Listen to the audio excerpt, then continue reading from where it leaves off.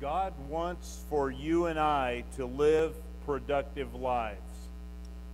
I can stand up here today and I can say that with full assurance and knowing that that is true for one very obvious reason. And it's because the Bible says it's true.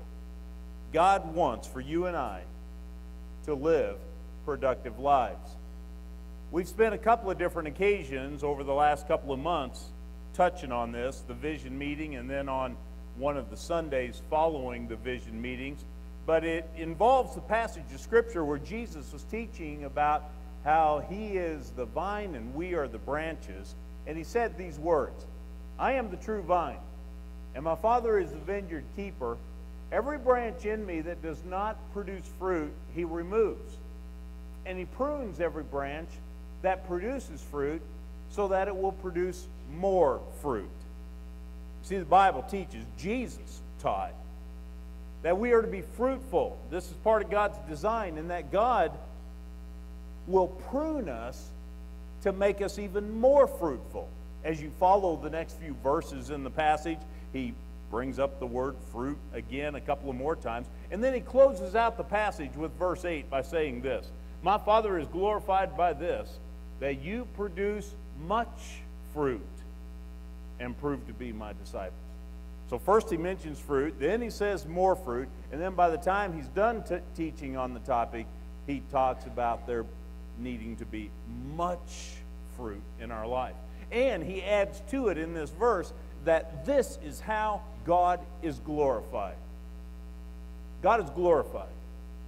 It's not just the singing of songs that brings glory to God. The Bible very clearly teaches that there are other ways that God is glorified in our lives, and being fruitful, in the words of Jesus, that is certainly part of it. And that's what's behind this whole above and beyond emphasis that we've been involved with over the last couple of months. We've now spent a total of 8 Sundays breaking it down and looking at some of the key passages teaching important concepts regarding being followers of Jesus. Not the least of which was this particular passage in Matthew chapter 10, verse 39. In fact, it became a central verse used in both of the first 2 messages of the series.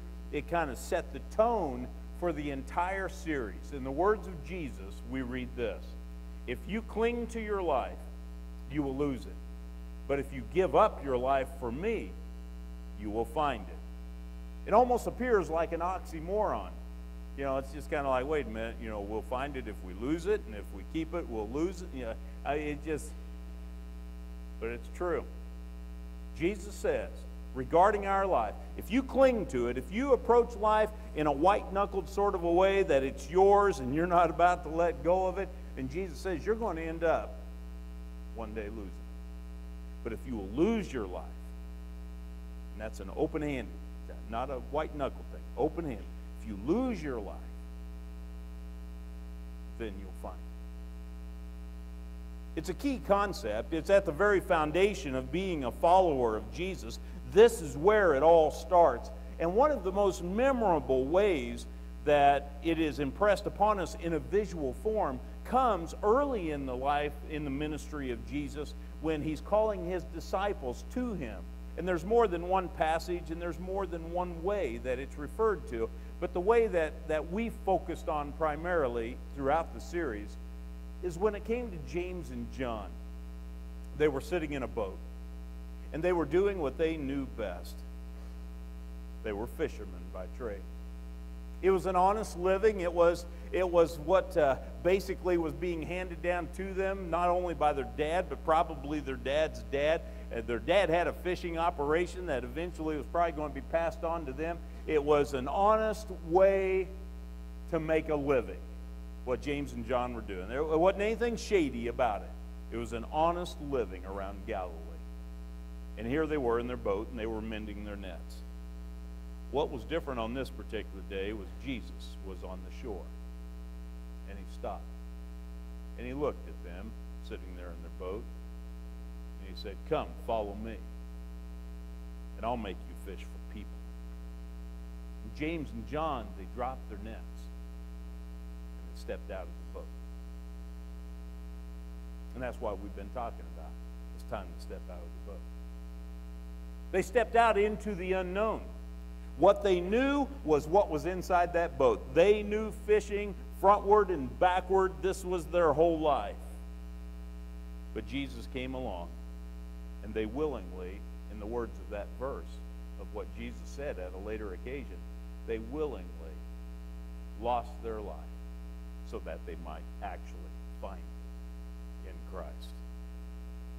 That's what this entire series has been spinning off of, is that visual that we get of James and John stepping out of the boat, Peter and Andrew, and Matthew behind his tax collecting booth. As long, and here's a key thought in my opening thoughts here. This is the key thought right here. As long as we're thinking, as long as we approach life in such a way that we're thinking it's our life to live, as long as that's the way we're approaching life, it's my life to live, then we're missing the point. Then we haven't gotten it yet. It's taught in multiple places in Scripture, like Romans 6 says, give yourselves completely to God. That means everything, lock, stock, and barrel. You're giving it over to Him.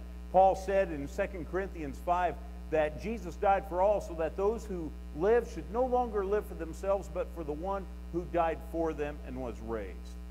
You see, He died for us, and as a result, we should live for Him. For a Christian to live with the kind of mindset that says, it's my life to live, I'll choose how to live it, it's obvious you haven't gotten it yet, because it's not your life anymore. It's His life. He bought it by going to the cross. And that holds true not only in regard to the outward stuff in our life, but the inward stuff as well. You see, His values need to become our values, and we talked about that in one of the Sundays. His values become our values. His priorities become our priorities. His purpose in life becomes our purpose. You see, we take upon ourselves the mind of Christ, and that's why Paul said we have the mind of Christ. And in order for that to be able to happen, that means that there needs to be a transformation that takes place in the renewing of our minds, Romans chapter 12. There needs to be that change that takes place on the inside of us, starting with our very thoughts. And if that happens, then in effect, we're going to end up living differently than what we used to live. It's just a natural cause and effect. If you're made new in the attitude of your minds, you take upon yourself the values of Christ, you're going to live differently than you would have otherwise. There's no ifs, ands, and buts about that. And some people might look at that and they might think, you know, you're a fanatic. Well, so be it if they want to throw labels out like that. But this is what is to happen. We take upon ourselves the values of Christ. We live in a way that may look like to others upside down living, because we're living the way Christ wants us to live. As followers of Jesus, our basic orientation is that everything in our lives is His. Everything. There's no exceptions. Everything. And that even includes our bodies. 1 Corinthians 6 says, you are not your own, you are bought at a price, therefore glorify God in your body. Even your body is no longer yours, it's His. It's the temple of the Holy Spirit. Here's a key concept that's found in the pages of the Bible, and this is how I'm going to wrap up this first section. A key concept found in the Bible. You've got one life to live. And that's what's given to each one of us. We have one life. It may not be the same length as others, but we all have just one life to live. We cannot afford just to live our lives on autopilot. That is not an option. We cannot afford just to go with the flow and do what everyone else around us is doing. No. We got one life to live. Make it count. We need to live with the determination to make our lives count. You only have one life to spend, so spend it wisely. One day, you will look back over your life will you have any regrets? It's a good question. It's a question, actually, that was part of our survey that was in the bulletin on the connection card last Sunday, where I asked, do you have regrets in life? And as we looked at the responses that were turned in last Sunday, it's obvious that there was a resounding yes. That was a part of the response to that. That a number of people have regrets of one type or another. Some are very specific. Some mention things like having regrets about a divorce that they experienced in their life, or regrets about not staying home when their kids were growing up. Some didn't try to be specific. A couple people did, and just put down too many to count, was their answer. There was also a response that was given, came through several times, and it was a response that basically said that their regret was having waited so long to get serious with God, that they put it off too long. I wish they would have done it earlier. Yeah, the fact of the matter is that regrets, that is part of the equation of life. It is something that we encounter. And here's the thing. The Bible in multiple places says that we will one day stand before God and will give an account of our life. The Bible teaches that. For example, in Romans chapter 14, it says these words, that we will all stand before the judgment seat of God, and each one of us will give an account of himself to God. And I want to remind you, the book of Romans was written to Christians. It was written to the church in Rome. So sometimes we look at all of this and we just kind of think, well, that only has to do with unbelievers. No, it's actually found in the Scripture talking about believers as well. There will come a day when we will be reflecting over our life. Now, I know in Christ our past is forgiven. And praise the Lord that that's true. And a number of people indicated that on their connection card on the survey last week, that, thankfully it's all forgiven. And that is true, and we can celebrate that. But the point of the matter is, we will reflect back over our life when our days on earth are over. The Bible teaches that. And the thing is, at that time, you're not going to be able to, and I'm not going to be able to go back and relive any of them and to try to do anything about any of them at that point. That's why it's all the more important that you and I live our lives now in such a way that we'll be able to look back on our lives later, and we'll be able to see some clear occasions when we can say, I did it. As we look back over our life, when we recount the years that we spent here on earth, that we'll be able to look back and say, I did it. I stepped out of the boat. I did it on that occasion, and I did it on that occasion. It's important that we have some of that as a part of our life and a part of being followers of Christ. Times that our faith gave us the courage to step beyond our fears and to do something for God.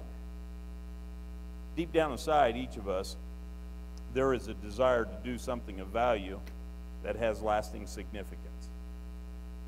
I mean, studies have been done. I read one study one time. I think I shared this in a sermon a couple years ago. A study that was done of 95-year-olds. You had to be 95 to be included in this study. And they said, what's your 3 biggest regrets? And this was one of them on the list.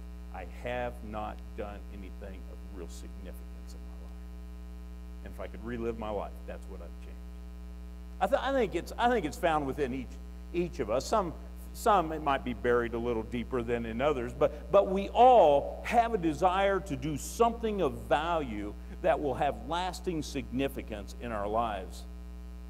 And I think part of that is what explains the phenomenon that has been referred to for some time, midlife crisis. People get to a certain point in time in their life, and they start looking back and they start reflecting, and they just kind of like, what have I done? What have I accomplished? What difference have I made in my life? Solomon experienced that, and he records that in a lot of the chapters of Ecclesiastes. But here's a typical verse. In Ecclesiastes 2:11, he said, as I looked at everything I had worked so hard to accomplish, it was all so meaningless, like chasing the wind. There was nothing really worthwhile anywhere. Now, by the time Solomon wrote that, he was at least in his 40s, probably in his 50s, maybe even a little older than that. And he was looking back on his life, and he says, it's all been just chasing the wind. He could not see anything of real significance that he had been a part of. You know, unfortunately, fear is one of the top culprits that keeps people from stepping out of the boat. Fear, as much as anything, I think, gets in the way. I've shared a number of stories, you know, in the last 2 months from the Bible that represent or illustrate that point. Let me share one last one with you today. This one is found in Numbers chapters 13 and 14, and it involves a time in the history of Israel when they were given specific instruction to pick one man from every tribe to send them into what was called the Promised Land. And it was called the Promised Land because God had promised this land to his people. And so there were 12. Since there were 12 tribes, there were 12 men that were hand-selected to go in on this mission to check out the land. And when they went in there, they found out that it was just incredible. They started describing it as a land that flowed with milk and honey. The produce of the land was so bountiful that they even took a cluster of grapes, and it took 2 men with a pole to carry that big cluster of grapes. And it was a bountiful land. It was an attractive land. It was a land that just kind of drew them to it. However, it was at around that same time that fear started kicking in. Some reservations with some of these 12 men. Reservations that led to doubts, that led to just outright fear. We're like grasshoppers compared to the people in this land. They're giants. They live in fortified cities. What do we have to combat that with? What's this going to be like when I pack my family up and I move my family here, my kids and my parents, and I move them here? What's going to end up happening to us? And it was all the unknowns and all of the maybe this and maybe that, the insecurity that was stirring up within them, the fear that just kind of took them a direction they shouldn't have gone. And they ended up saying, no, let's not do it.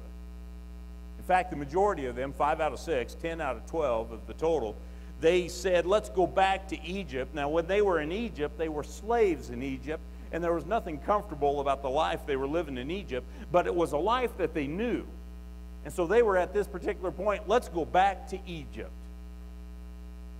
Because we don't want to go into the unknown. We don't want to experience all of this stuff that possibly could end up happening. And so fear paralyzed them. And in effect, this is what the result was. Fear prevented them from experiencing a special blessing from God. I mean, that's the bottom line of the story for me regarding 10 of those 12 spies. Now, the other 2, they ended up still experiencing it, but they were much older by the time they experienced it. But it was their fear that kept them from experiencing. It prevented them from experiencing a special blessing from God. And so today I've got a question for you. What about you? What is God laying on your heart? What has God been prompting for you to do? That maybe you're letting fear get the best of you. Sometimes, you know, life gets rolling so fast that we find ourselves just kind of doing all that we can do to hang on. We got so many things going on in our life, whether it be the day-to-day responsibilities as far as work and as far as, you know, meals around the home and upkeep at the house and all of this kind of stuff. And when it comes to work, I mean, we got the work hours. If you're a salaried person or if you have a business of your own, you know that work hours, boy, that can really get crazy too, because sometimes you'll find yourself coming home in the middle of the evening, sometimes late at night, and that's maybe not an unusual thing for you. So you've got all of this stuff, the day-to-day stuff, the work, the extra hours at work. You got kids' activities and sporting events and homework and all that stuff relating to school. On top of that, you throw into it some of the health situations that invade your life uninvited. You know, whether it be to you or some of your loved ones, you got health struggles that become a part of the equation. And before you know it, you're doing everything you can possibly do just to hang on in the flurry of everything that is going on in your life. And when a break eventually occurs, you just want to use it to catch your breath. Because you're so caught up in everything that's happening. You just want to use that break to catch your breath. And so you go to Redbox and you get a movie or two. So during your break, you have some downtime and get your breath.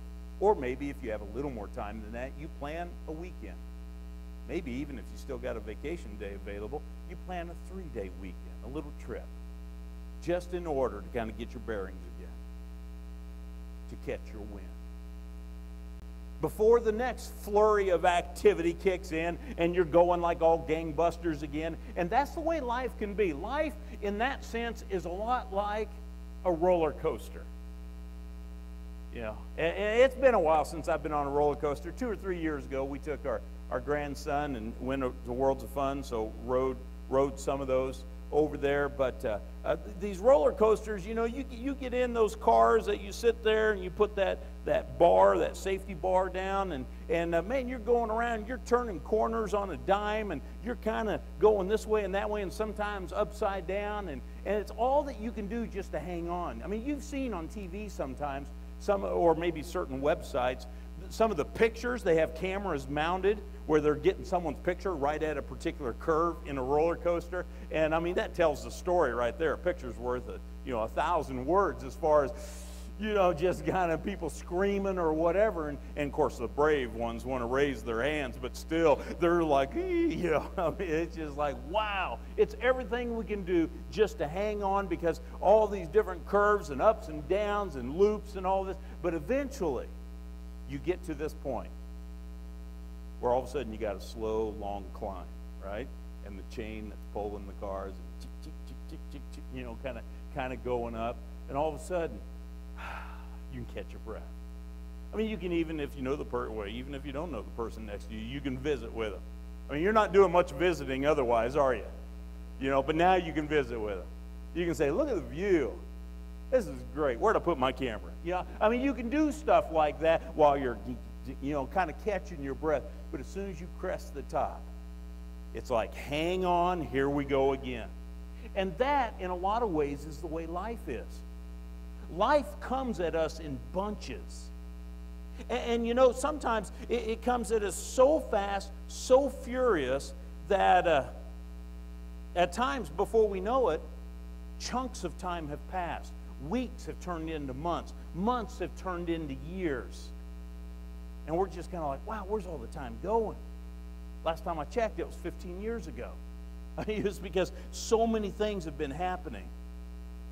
And you know what?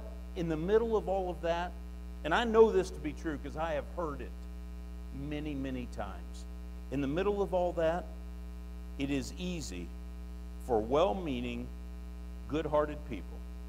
It is easy for them to get caught up thinking, when I get a chance, I want to make sure I do something for God. In view of everything that God has done for me, when I get a chance, I want to do something for God in return for all that He's done for me. Yeah, that's something. I'm going to do it too when I get a chance. I stand here today to tell you, you've got a chance right now. You've got a chance right now. That's what Above and Beyond has been all about, is emphasizing that this is our chance right now. It's not next week, it's not next month, it's not next year. Our chance is right now to do something for God. The Scripture says in Ephesians chapter 5 that we should be very careful how we live, not as unwise, but as wise, making the most of every opportunity. God's counsel to us is that we are to seize opportunities while we can. Or to say it another way, God is basically telling us we should live in a way that we are opportunistic. Keeping our eyes open, looking and jumping on the opportunities that present themselves. It is now the time for us to prepare for our commitment cards with Above and Beyond. So I'm going to ask our ushers if they will get up at this time, and they will start distributing the cards. They will be going up and down the aisle. Now in here, everybody should have a pen. I see some pens laying on the front row, and then the rest of you should have a pen in the pocket in front of you, in one of the chairs in front of you. So you should have something that you can write with. But in just a moment, the ushers are going to be handing out these commitment cards, and as they do that, here they come. As they do that, I want to encourage you, don't fill it out yet, okay? When it comes to you, when it's passed out to you, don't start filling it out yet. We want to take a couple of moments before we fill them out. I just want to say, while they're getting ready doing this, that Above and Beyond has been a great experience for our church. I really believe that is true. I imagine that, there's, although I really haven't heard much of that, but I imagine that there's probably a few that, when it was announced we were moving into all of this, that they kind of checked out. It's just like, yeah, it's not for me. I'm not going to be a part of that. And go ahead and come up the aisles, guys. Go ahead and start passing them out. But I imagine that there have been a few that maybe checked out early on, and that's unfortunate, to their loss, that they did that. But I have been getting communications in various types of people that are just telling me just how blessed they are and how God has really spoken to them, through the things we've been talking about and the prayer emphasis that we've had, and I think only good things can come of that. So I'm excited already with what has happened with Above and Beyond, and November 4th hadn't even taken place. So I was already excited coming into today. It's been good for our church. But it is that time. It is that time, if we haven't done it yet, it's that time for us to step out of the boat. I want to encourage you to do a couple of things on yours right now, just for the moment. There's something else we're going to do in just a moment, but while they're passing them out, go ahead and write your name. There's two different places that I want to ask you to fill out. On the commitment card itself, the top, it has the name and address. Want to make sure we have correct information there. So as legibly as possible, go ahead and fill out your name and your address on the card. But I also want to encourage you, on the envelope, make sure your name is on the envelope too.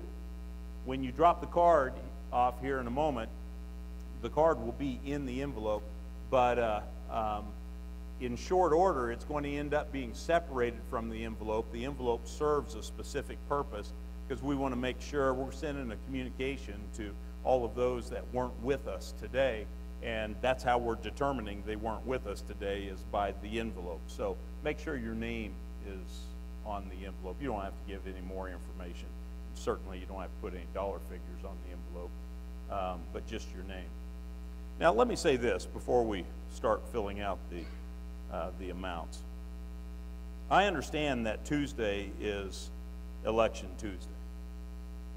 I have been a little bit surprised that I've only had maybe a grand total of 2 people, and if I exaggerate, I'll say 3. 3 people that have said something to me of concern because of the election and what might that mean as far as things, around the corner and all of this, and especially in regards to Above and Beyond the commitments we made.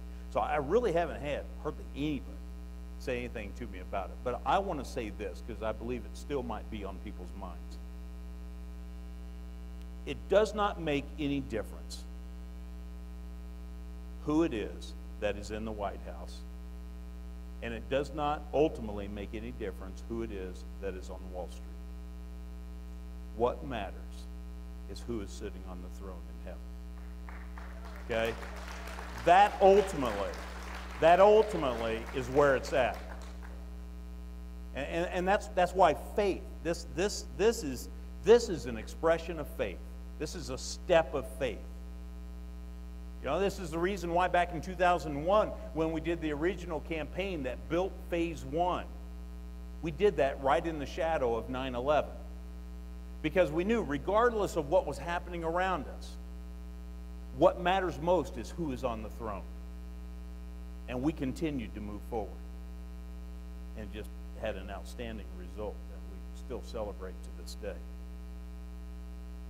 I want to encourage you to spend a moment in prayer with me. I know probably a number, maybe even most of you have already come in here today having already prayed about it, and you already know, what you're going to be filling out on your commitment card. But there may be a few in here that still haven't even made that decision. And so I want to give an opportunity here that we might pray. And if you're sitting next to your spouse, I'd encourage you to maybe take your spouse's hand, since it's kind of a mutual decision that's playing into this. Take their hand and let's go to the Lord in prayer.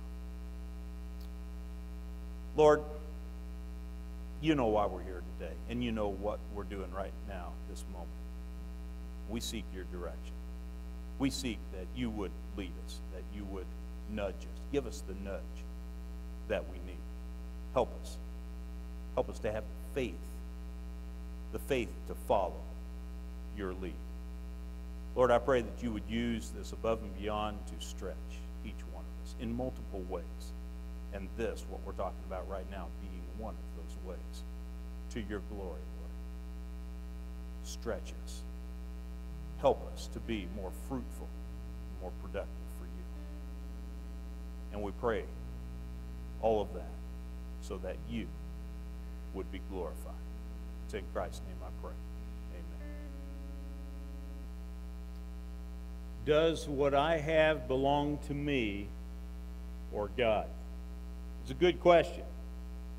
But we already know the answer to that question, don't we? Yeah, we know that. Above and beyond is about more than money. It includes every resource that God has placed in our lives.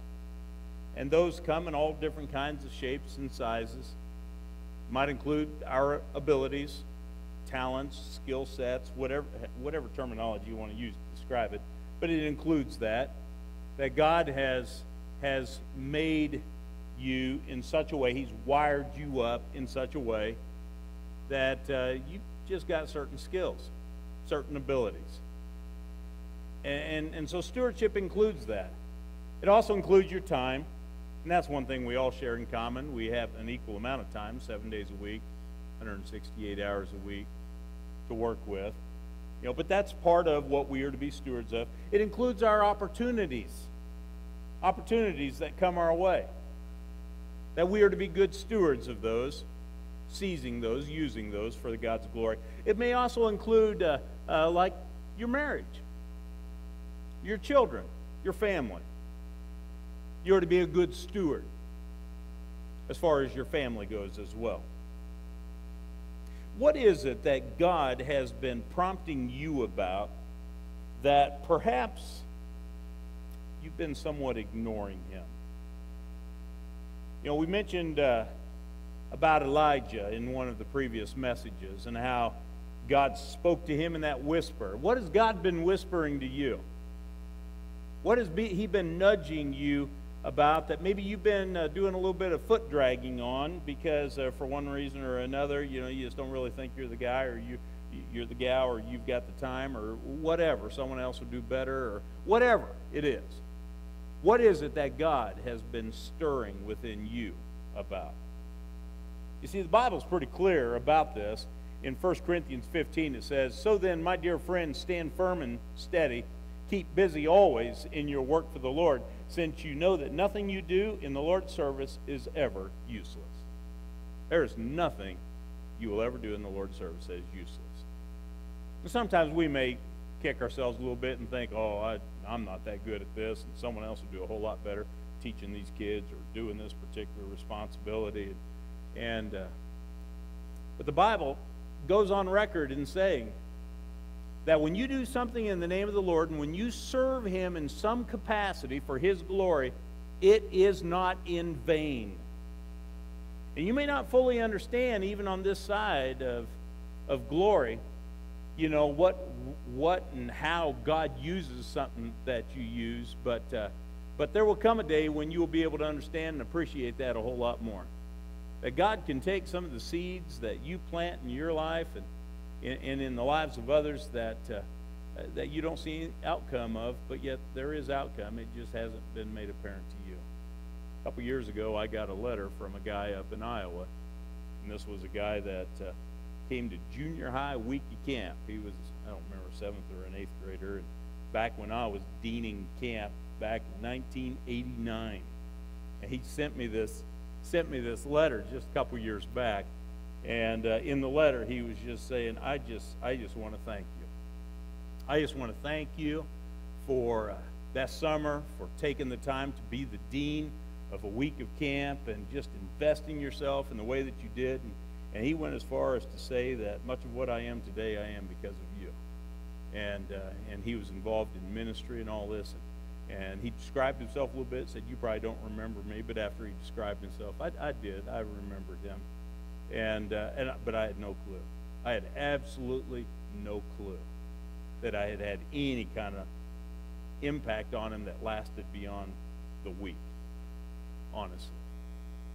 And because if you haven't experienced it before, when you're working with 110 junior hires, you feel like you're going insane. Yeah, so I didn't know I was accomplishing anything. But that was just out of the blue. You know, for him to have the thoughtfulness to send that letter, you know, it just, wow. I mean, it was a reminder of this very point that I'm talking about. There will always be reasons to stay in the boat. Everybody's got thoughts that go through their mind as to reasons why, well, no, I'm going to play it a little cautious. I'm not going to step out. You know, it's a little bit too risky in my situation, my schedule, and my experiences in life. You know, I'll let someone else. Everyone's got a reason. Everyone's got a reason to stay in the boat. But you know what? Sometimes it's time to set the caution aside and to step out to new experiences and to go where you've never gone before and to do what you've never done before, to try what you've never tried before. Yeah, that's what scriptures like Proverbs chapter 3, that's part of what it's talking about when it says, trust in the Lord with all your heart and lean not on your own understanding. In all your ways acknowledge him, and he'll make your paths straight. He'll guide your steps. And for a person that says, well, you know, I'm not going to do that, and I know that need is there in that situation, and yeah, I mean, I could see how I could fit into that, but I'm not going to because I've got this reason and that reason, and it's just not a good time for me at my life at this time. And for a person to go through all of that, they're doing the very thing that this verse says don't do. They're leaning on their own understanding. They're thinking that they know better. And they're opting out because of this, this, and this, based on their own understanding, their own rationale. The scripture says instead that we need to trust in the Lord. And he's going to guide our steps. I am glad that there are people that do that very thing. Because in addition to what I'm reading in scripture, people that do that very thing serve as an inspiration for me. You know, we've got a couple of groups in our church that have a plan that's been stirring and starting to develop, and it's a mentorship ministry. It's going to involve some of our, I mistakenly used the wrong word in the 745. It's going to involve some of our older women. Oh, no, that was what I said up there. Our mature women. I was corrected. Honestly, I didn't do that on purpose. It's a ministry that involves some of our more mature women. Keep Sue away from me after the service, Rick, okay? And how they're going to be pairing up with some of the younger women in the church and developing mentorship relationships. You know, and I hope that, you know, here in one of the coming months we're going to create a video or something and provide more information on that and what's happening. But to me, I mean, that's an example. People stepping out of the boat, doing something that can be a little scary, getting into that kind of an arrangement. I'm reminded of Tim and Britt Fitzgerald. few years ago, deciding that they really felt that there was a need for a Celebrate Recovery ministry here in the church. And knowing full well that it was going to take some real commitment of time, hours, on a weekly basis, they signed up and said, we'll take the lead on this. That's what I'm talking about. I'm reminded of some of the professors that I've had in college. This weekend, we've got one of them and his wife, Nancy. That when he got done serving on the mission field as a young man, he went to teach young men and women in a Bible college setting for a bunch of years. 40-some years? Is that, what's that? 30-some. Okay. Well, for some of us that were your students, it felt like it was 40-some. No. Yeah. 30-some years.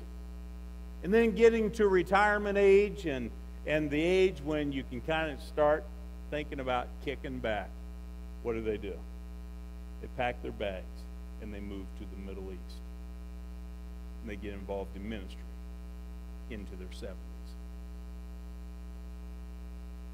That's the sort of thing we're talking about here. That represents some of the examples. In addition to what was happening just a moment ago here, that is in the spirit of above and beyond. The very thing we've been talking about for the last 8 Sundays. As I shared in the vision meetings that most of you attended, it is my hope that in the months ahead, there are going to be a number of individuals who are going to end up approaching the elders with thoughts of a brand new ministry team that doesn't presently exist in the church. Because they have, for some reason or another, a heightened sense of awareness about something, and they're willing to take the lead in it.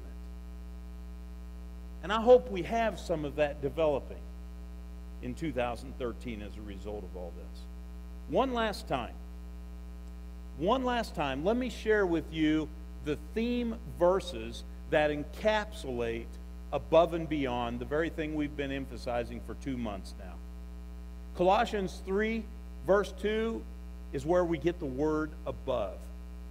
It says, set your minds on things above, not on earthly things.